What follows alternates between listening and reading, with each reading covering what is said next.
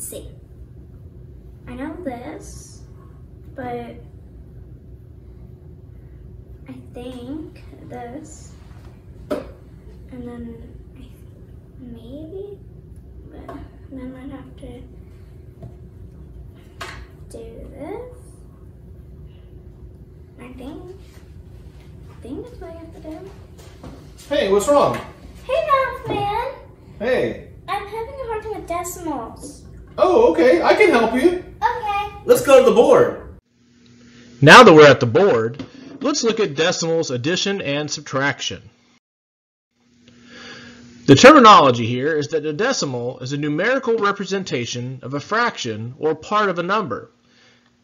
For example, if we have 3/6, if we divide that out, we would get 0.5. And that's half, which is the same thing as 3/6. 2/3 would be 0.666 repeating. 1/5 would be 0.2.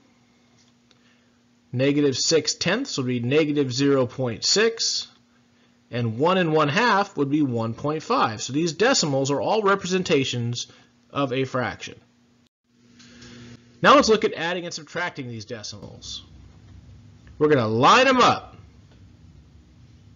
First, we'll look at adding. You're going to place the numbers on top of each other. For this example, we'll use 4.25 plus 3.63. We place them on top of each other and make sure the decimals are lined up. Then we add the numbers as usual. So, little decimal, what's 5 plus 3? That is 8. What's 2 plus 6? 8. And what's 4 plus 3? 7. So we place those numbers underneath, and then the decimal point falls to the bottom. So we have our answer, which is 7.88. There you go. Now let's look at subtracting decimals. It's going to work very much the same way.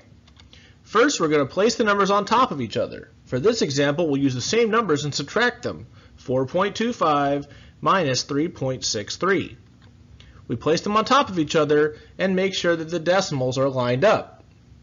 Then we subtract the numbers as usual. So, little decimal, what's 5 minus 3? 2.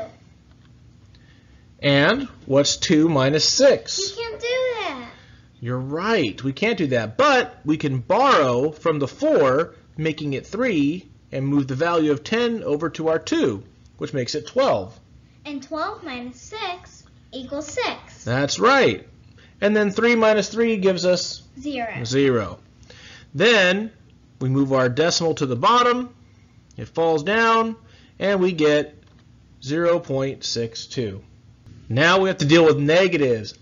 For example, 6.32 plus negative 4.1. So we place them on top of each other, and you can also add a 0 to the end of the number to make them have the same number of decimal places. So we subtract as normal. What's 2 minus 0? 2. Remember that 3 plus a negative number of 1 is the same thing as 3 minus 1. So what's 3 minus 1? 2. Exactly. And then 6 plus negative 4 is the same thing as 6 minus 4, which would give us 2. So our answer is 2.22. Exactly. And now it's question time! We have 3 examples here to work through, and then we'll give you some to work on your own. The first one is 1.44 plus 7.99. So, little decimal, what's 4 plus 9? 13.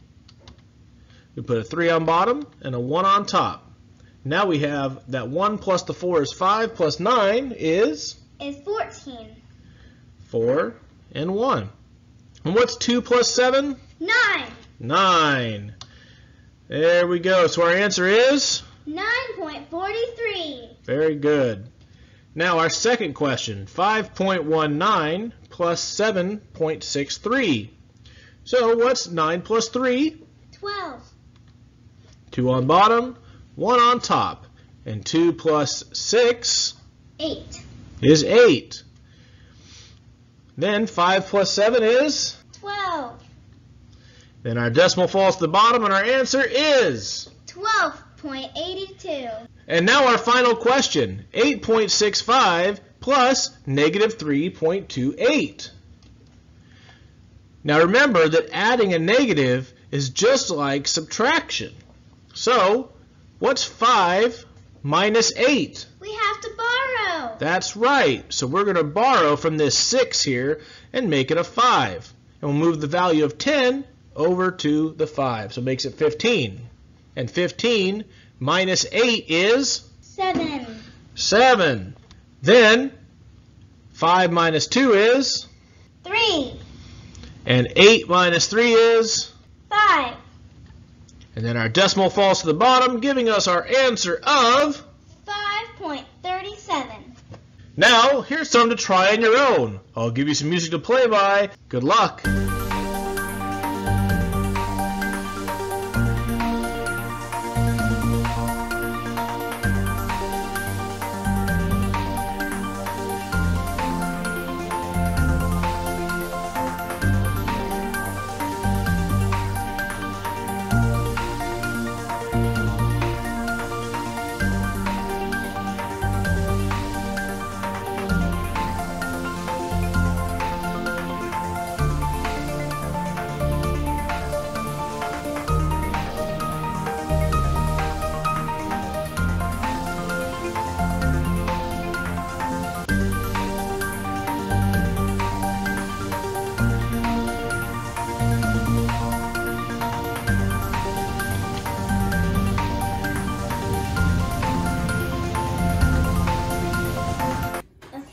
So now this is the answer, Uh-huh. and this, and this. There you go, little decimal. Thank you, Math Man. Oh, you're welcome. I'm glad I was able to help you.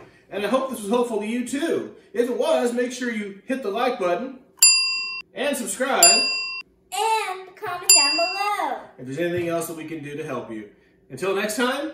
See you later.